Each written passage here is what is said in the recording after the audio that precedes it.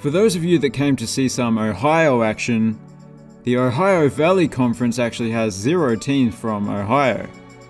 But the Ohio River stretches a long way south and passes through several states. And I'm gonna go ahead and assume that's what the Ohio Valley is named after. Anyway, I've already said the word Ohio too many times, let's just get into the stadiums.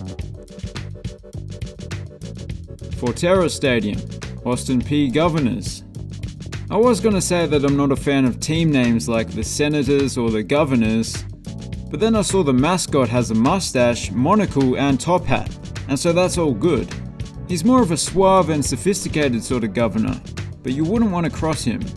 Not only is his face on the field, but also on the windows of the exterior. Speaking of which, is a rather nice modern exterior, the main stand at least, which is something you don't see too often in the FCS. The stadium is quite simple but very well put together. Graham Stadium, UT Martin Skyhawks. Unlike the last one, this one doesn't have a naming rights sponsor. But I can think of one product that would have a golden opportunity to sponsor Graham Stadium.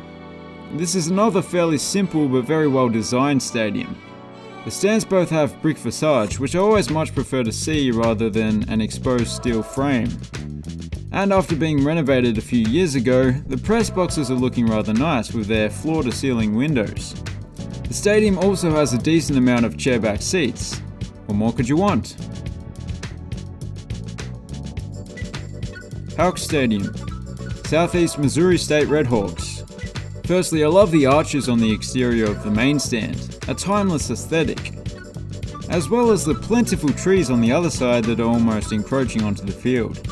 To the west, some people don't even have to leave their room to watch the game. That's a residence hall.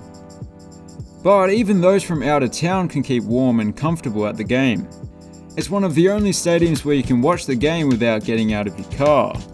A common sight at a country footy ground in Australia, but not so much college football for obvious reasons. Man, it's an impressive conference so far. Nissan Stadium, Tennessee State Tigers. Just in case you somehow stumbled upon this video and you don't know too much about American football, the Tennessee State Tigers are not the primary tenant here. It's an NFL stadium, although they have been here since it opened in '99. They typically don't come close to selling it out, but due to the large capacity and the prime downtown location, it does allow them to have one of the highest average attendances in the FCS at well over 20,000. I wonder if they would trade the world-class amenities for a smaller and simpler on-campus stadium. Clearly not, because they do have one and they still play here. O'Brien Field, Eastern Illinois Panthers. This is perhaps the most bare-bones stadium we've seen so far. Doesn't mean it's bad though. I do like that they've added these, are they hedges? Not sure. But it just adds a nice classy touch. Also, I know in this day and age, colour doesn't matter, but if you are going to have a track around the field, blue just looks that little bit better. Also, it's the team's colours, so win-win. Roy Stewart Stadium, Murray State Racers. Hate to mention the parking once again, but from the bird's eye view, it looks like a grandstand. There is however only one grandstand and it's rather large. I say there's only one, but there is sort of a stand within the main stand consisting entirely of chairback seats. Overall, there is a lot of concrete on the inside and out, and so it's a bit monochromatic. But I like how they've enclosed the stadium with these walls. It just makes the stadium that little bit more cozy. It's kind of like a less extreme version of this stadium in Mexico. Tucker Stadium, Tennessee Tech Golden Eagles. We end with a fairly conventional, very symmetrical design.